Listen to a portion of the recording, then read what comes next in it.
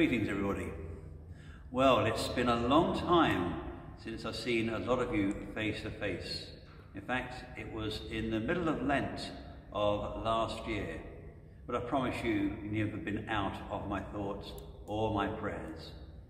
Now we're coming again to the season of Lent, a time where we have the opportunity to turn back to God, turn away from all that we've done that's displeasing to God, what we call sin, and renew our lives by his help to grow in holiness and to grow in friendship in Jesus Christ through prayer, through sacrifice, and through charity.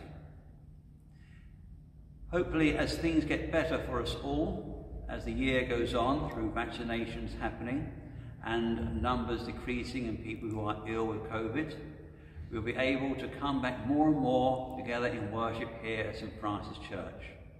Before we're able to do that, I promise you that you will continue to be in my thoughts and my prayers, especially in this beautiful season of Lent, where we come at the end of it for the great celebration of Easter Sunday.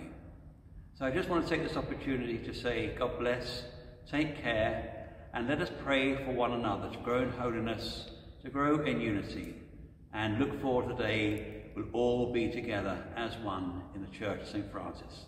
Take care now. God bless. Bye-bye.